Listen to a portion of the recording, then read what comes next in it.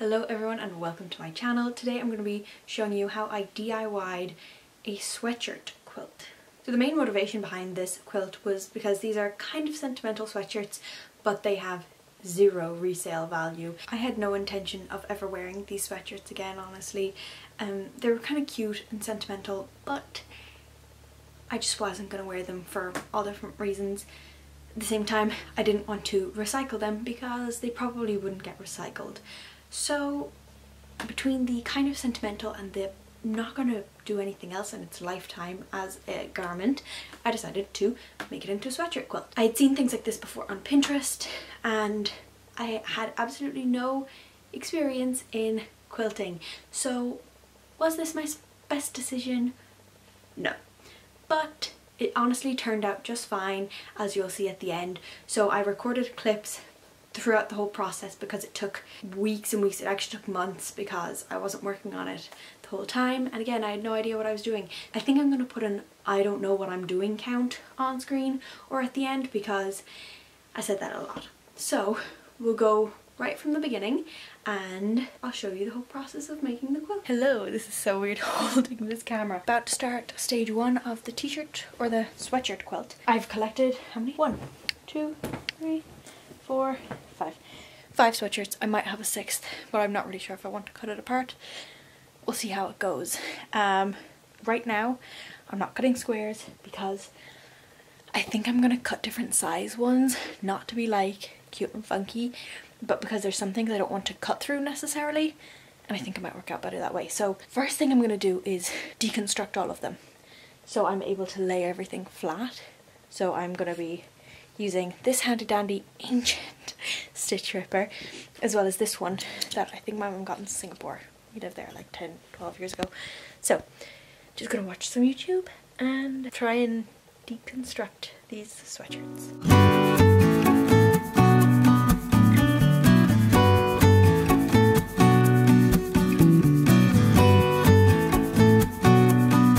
Just about to start cutting into this one and it's gonna hurt my heart so much. Like, obviously I'm not getting rid of it, that's why like I'm doing this, but I'm gonna have like this massive UCD dance sock, so I'm gonna try and keep like both of these, but I have this is like my only dance sweatshirt from the team I was on. This is my second year one, so my first year one, the other two are both maroon, and to be honest, like, no offense to the people who pick these, I know who picked them, the grey is like ugly and it's not as comfortable as the other ones. It's like more fitted, so but it's still gonna hurt my heart a little bit. Also, this rotary cutter is a game changer. It's amazing. So day 2 of attempting to quilt. I have all the like important pieces, if you know what I mean, in this pile. Hoodies and pockets and sleeves in these ones. So what I've decided to do first is to, there's my dog. That's the noise that you can hear. She's a little old, so she's not fully. Is to cut all the important parts from these. So I will show you that when I'm done, but like, for example, this crest, the back of this has a big thing that says Initier. This, I have 2 of those, etc, etc. So let's hope this goes well. Okay, update time. I don't know the last time I updated, but basically I've just been cutting squares. They're all different size squares, but cutting squares for the quilt. I'm down in a different room in my house now. So basically what I've decided to do, as I said, I have zero idea what I'm doing. So I have the vision. You can see all the scraps there. Thank God for a rotary cutter. But what I'm doing now, let me flip you around. Okay, so what I'm doing now is I'm kind of blocking sections, and mathematically things don't necessarily 100% make sense for some of the other pieces. So what I'm going to be doing is there are certain pieces like this and this that I want to keep in close proximity to each other, and like these. So like I've done here, as you can see there aren't any maroon pieces, and I'm just going to pin them together provisionally to see how it looks. Really, also we've decided that I'm going to do the Sherpa side out and use the other fleecy side in the inside, and I will be like quilting stitching over this, so hopefully that'll help, just not over the ones with printed text. But yeah, that is what we are doing now. So I'm making little sections and I'm going to start pinning them to one another. And then once that's done, I have those sections and I lay them out where I want them. There will be sections left to fill, and thankfully I still have plenty of fabric left to do that when I need to.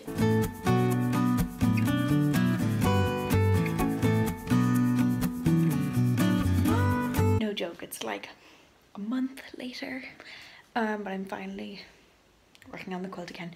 So today I just, like this evening, you can see I just filled in the little gaps that I was working on, and I'm going to start to sew this evening. So I have a lot of them pinned, but I'm gonna kind of do it in sections and strips because it's all super unevenly sized and whatever.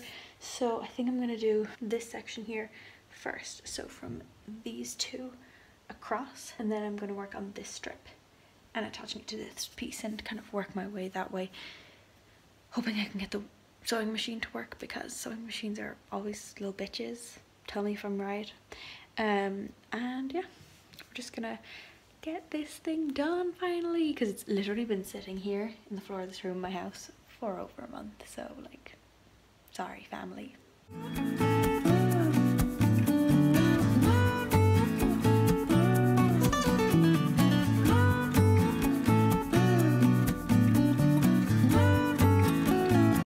So it's like 2-ish hours later, and we are working. We've obviously moved to a different room. It's actually getting kind of late, so I'm probably just gonna do one more piece for today, but I'll show you what I have done so far.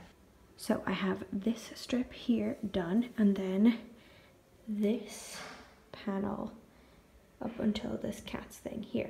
So the last thing I'm gonna do is actually join this section to here, and then as you can see I have like pressed it already, so the seams were laying flat. This was the next thing I was going to do, but I think I'm going to work on this just for now, and then maybe pin some more sections for tomorrow to make it a little easier. Happy Saturday. Today I'm hoping to get the whole thing sewn together. Stressful probably, but very doable, because it did not take me that long yesterday at all. So right now I just have my like photo reference and YouTube to entertain me, and I'm just gonna pin as much as I can. I also brought back out the rotary cutter so that I can trim down all the scrap pieces, so that it's just a little less confusing to sew once I have to, because I have a lot of little like pieces to fill gaps and stuff. So we're gonna work on that, and I will update you once everything is pinned. The face of a broken woman. I did it. It is extremely wonky. Obviously it's not lying totally flat. I haven't pressed it. There's loads of stuff that needs to be cut. This whole section, just forget about it. That section, forget about it. It's even at the top. At the bottom. The sides are not totally fine, but it is sewn. Let this be your warning. Don't do it. Been at this for hours. And I'm gonna trim all the back, all the freaking threads and all the extra piece of fabric, and then I'm gonna press it. We'll get there eventually. Once again, many days later, I'm back again at the quilt. So I don't know the last time I updated you. I'll give you a better shot of it in a second, but the whole thing is stitched together. It was a bit of an ordeal. I think I finished, like I kind of stopped filming because there was a whole, like, there's a situation. So it's really uneven, but I also really don't care. I'm also blonder now. My hair is a lot shorter. That's another situation. But right now, sorry also about the rain. It's Ireland, it's August, so of course it's pouring rain. I'm going to be rolling in the edges, which I'll show you in a second, and I'm going to be sewing that up today. I really just want to get this done because there's other projects I want to work on. So I'm going to do a little time lapse of me pinning the edges, kind of rolling in and pinning the edges, seeing if I need to cut anything down a small bit, and then I'm going to be sewing that, and then I will work on the whole, like, actually, like, kind of more quilty thing, you know, like sewn it across. Again, I have no idea what I'm doing, but we're gonna get somewhere, so it's all good.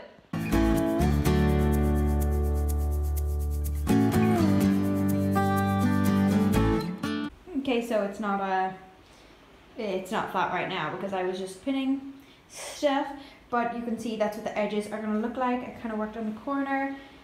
We're a little wobbly there, but we're just gonna sew it because it's so hard to pin that fabric, and I also stuck a needle, or a pin, sorry, right into my finger. So I'm gonna take a break from pinning and gonna go on the machine and work and do these two sides, and then hopefully that'll give me a bit more tension so that I can have it nice and flat across the other two sides. So it's machine time.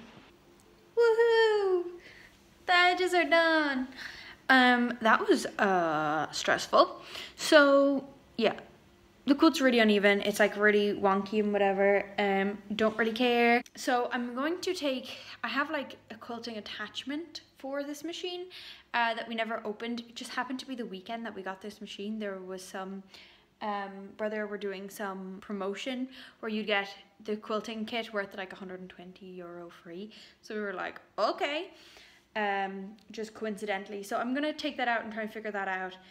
And I'm just gonna keep going. I'm just gonna plow through because I really want to get this done today. So the little quilting table attachment, super easy to attach. Just flick out these legs and kind of slot it in, taking out the piece that usually holds your bobbin and stuff in other machines, but this one, you access it from the top. I wasn't sure like how I was going to figure out the whole presser foot situation and stuff like that, and I've decided I'm just not going to. I'm going to set a pretty long stitch length, I think, and I'm just gonna, I don't even know, go for it. First of all, I am going to lay out the quilt flat as much as I can, and then pin in the areas / directions I want to quilt. And well, quilt, that's not the word for it. Stitch across, I don't know. But this set comes with a thing for free motion quilting, but I'm really not so sure how that works, and I don't think that's gonna be maybe the best decision for right now. So honestly, we'll see how it goes. Maybe we'll end up that way.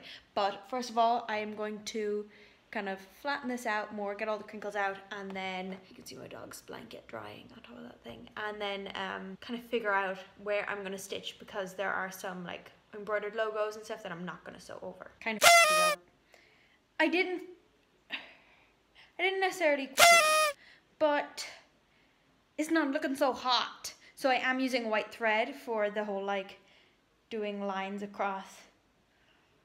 Again, in case I haven't said this enough, I have no idea what I'm doing. So I kind of just, I'll show you, I just kind of did it one big line of very wonky stitches across the whole blanket. And I know how I'm gonna space them. And I'm gonna keep them quite spaced out, and I've kind of figured how I'm skipping over the embroidered patches. But yeah, it looks a hot mess, honestly.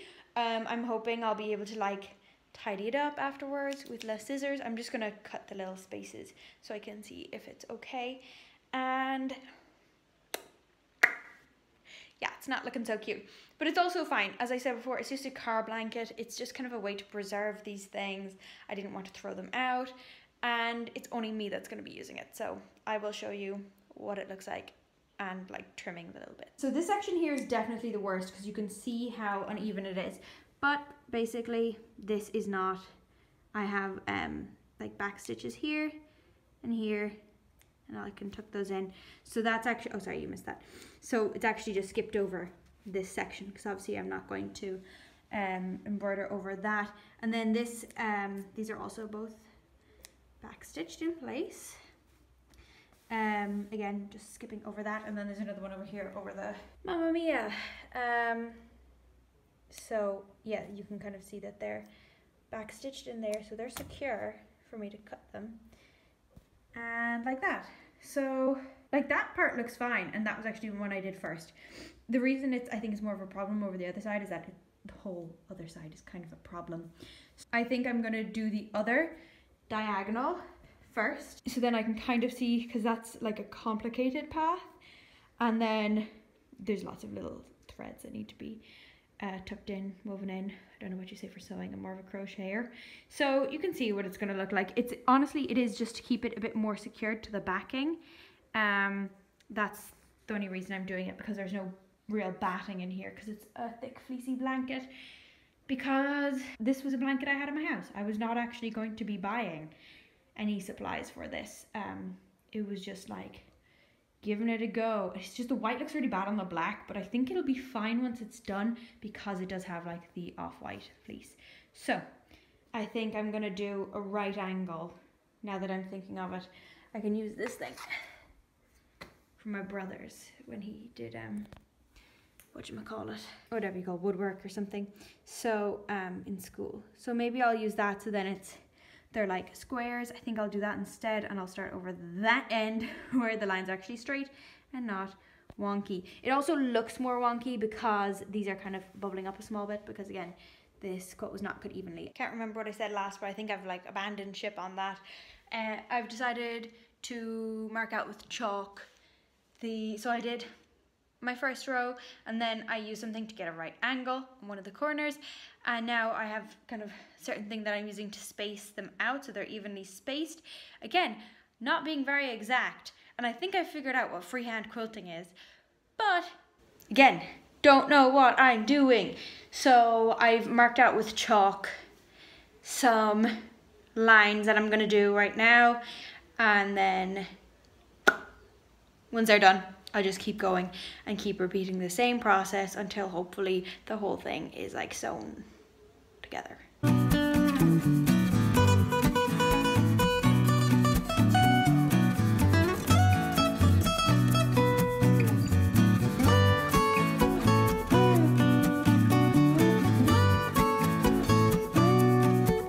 So that is my completed sweatshirt quilt. I ended up not stitching lines across it, as you'll probably tell. I don't know if I addressed that in the clips because I lost my damn mind. So I decided not to do that. I left some of the corners that were cute and intact and whatever, so I just left them. And then I washed it and I just kind of pressed it a little bit, and it's good to go. Hopefully from watching this video you can learn from my mistakes. I think it did turn out really cute, but obviously it's super lopsided, if you can see that whole section, but it's still something really cute. I'm just going to be using it as like a blanket to have in the back of my car, but I'm pretty happy with how it turned out all in all. It didn't take as much fabric as I assumed it would, and I would probably do it again, and I would just know what I was doing this time. I think I figured out methods, and I'm sure people who actually quilt are looking at this video screaming, but I'm pretty happy with how it turned out, honestly. It's better than these things going to landfill waste. So I hope you enjoyed this video, hope you find it kind of helpful. Maybe try out your own sweatshirt quilt or t-shirt quilt. I'm definitely going to be doing more like textile recycling DIYs. I'm currently working on another one, so subscribe for more of that kind of content. This isn't necessarily my typical content, but you can see all the other things I have on this channel. If you enjoyed, subscribe, follow me on Instagram at anime.yt, and I will see you in my next video.